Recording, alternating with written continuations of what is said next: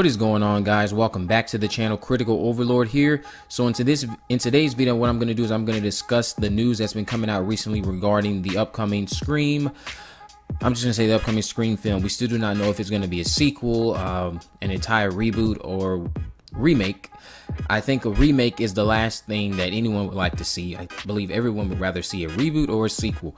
But recently, David Arquette and Neve Campbell have both spoken to the fact that they have not received phone calls. Now, I want to begin with David Arquette. David Arquette, he talked about this during an interview that someone from MovieWeb had a chance to sit down with him and discuss this, and he seemed pretty eager to get on board with the project, but he knows just about as much as we do, and that's that they're just writing a script as of right now. Something's being written for the project.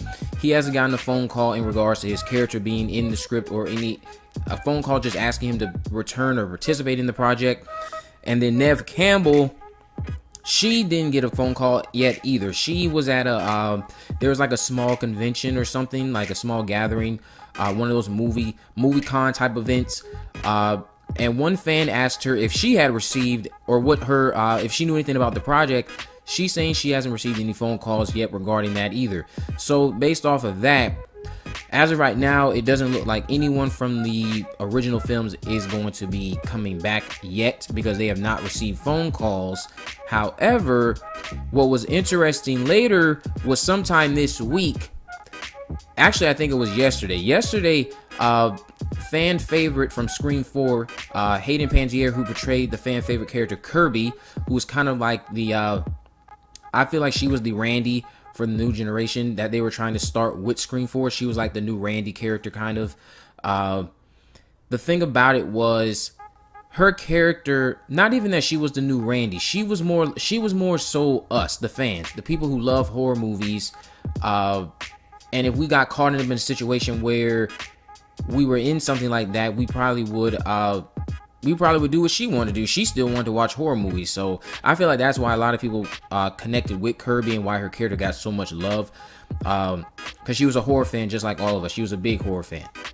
But anyway, Hayden Panettiere posted a picture of herself yesterday with a haircut that was like a throwback to the haircut that she had when she was portraying the character of Kirby in Scream 4. Now, what's funny to me is, I don't think a lot of people are now saying that they think that this is some sort of idea that she is hinting at, that she will be back for the next film. I don't think that's what's happening here at all. What I think is happening is she's kind of just poking fun, and maybe she's prepped for a phone call. Maybe she hasn't gotten a phone call yet either. No one, as far as we know, no one from any of the other projects has gotten a phone call.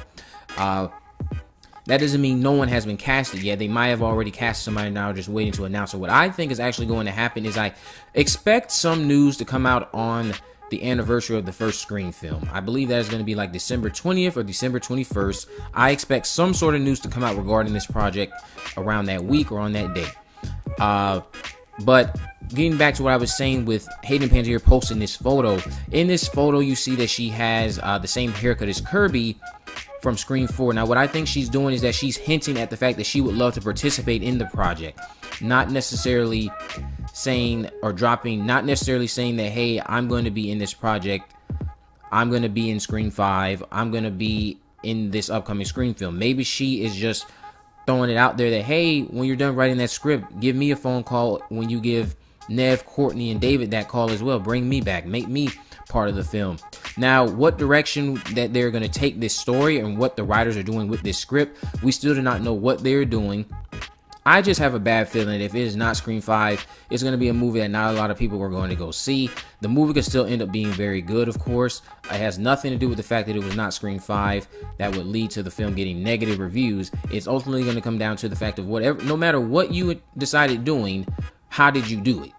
But I feel like what's going to set a lot of people away from is if it's not Scream 5. I feel like there's so many people that still want Scream 5, even though it might be something that we do not necessarily need. The fact that you brought the franchise back with Scream 4 when it was wrapped up somewhat decently with Scream 3, you kind of just ruined the effect of that whole trilogy there, because now you have an incomplete narrative of sorts. Not that Scream 4 ended with remaining questions, it's just that the whole point of Scream 4 was for you to start again. That's exactly what you were trying to do.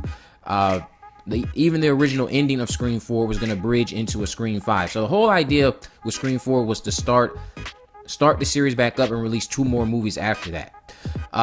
Regardless of what they do, the criticism is going to come on based off how they do it. But I feel like what a lot of fans are going to be upset with is if it's not Scream 5. So let me know what you guys think.